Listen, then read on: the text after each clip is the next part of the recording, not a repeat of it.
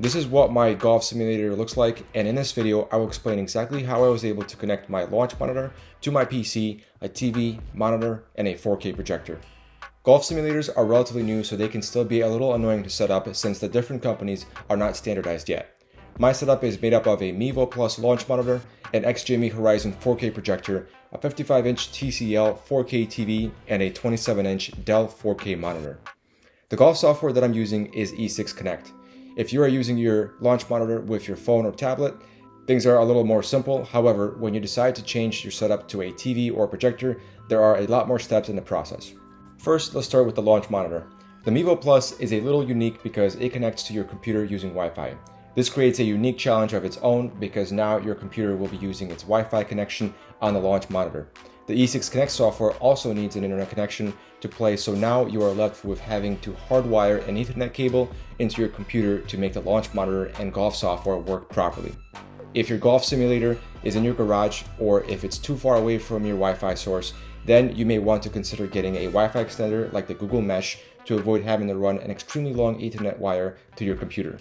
The Google Mesh is also good in case you want to limit the amount of wire you have to run in general. Next, you have to set up your golf software if you haven't already. Keep in mind that E6 Connect is a graphically intensive software, so your computer needs to have the right graphics card and processor to be able to run it on full graphics. I recommend that you buy a dedicated desktop computer for your golf simulator that has the necessary hardware to run the game in full 4K quality. If your computer is lacking, then the game will be choppy and much less enjoyable if you are the kind of person that appreciates good graphics. E6 Connect requires an Intel i5 processor, 8GB of RAM, an NVIDIA 1070 graphics card or equivalent, which has a dedicated GPU with DirectX 11 support, 25GB of hardware space, and Windows 10 64-bit operating software. Laptops generally don't have dedicated graphics cards, so if you are thinking to use yours, be sure to do some research and be confident that it will handle the software.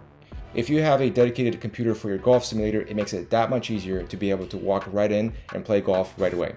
The fewer the steps there are to turning on your sim to play the game, the more enjoyable your experience will be. At the making of this video, E6 Connect is not compatible with the Mac operating system. However, you can be able to play if you have Boot Camp installed on your Mac. If that's your plan, be sure that your Mac does not have the M1 chip because those are not compatible with Boot Camp. The newer Macs usually have the M1 or M2 chips, so if you have one of those, then you are out of luck for now. If you haven't done so already, go to the E6 Connect website and purchase your yearly subscription and download the software. After you do that, you will be able to link your subscription to a specific computer. If you bought the Mevo Plus, then you already have a limited version of E6 Connect that comes with it, but you can only play it on your iPhone or iPad. However, most people will find that lacking and will eventually purchase the yearly subscription online that will allow them to play on their computer. Once you have linked your new subscription to your computer, you can download all of the courses and start playing golf. Next, you can connect your computer to a TV or projector. If you are using just one display, all that you have to do is run an HDMI cable from your computer to your projector or TV. If you are running a cable that is 20 feet or longer, make sure that you buy a quality 4K cable that is rated for longer distances, or you will lose some picture quality. If you are setting up multiple displays, you will need to purchase an HDMI splitter to make the image show on more than one display.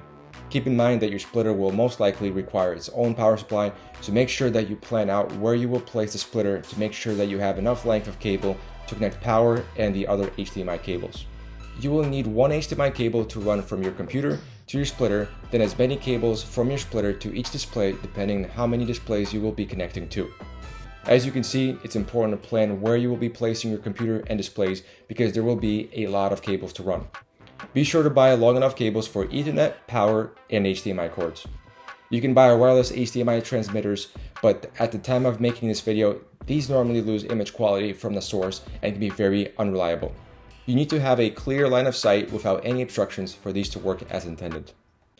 That's it for this video, guys. Thanks for watching and being a supporter of the channel. I hope this video was in some way helpful and entertaining to you. If you like this content, it would really mean a lot to me if you hit the like button and subscribe to the channel because I have tons more videos like this to make and your support means the world to me. Thanks again for watching and see you in the next video.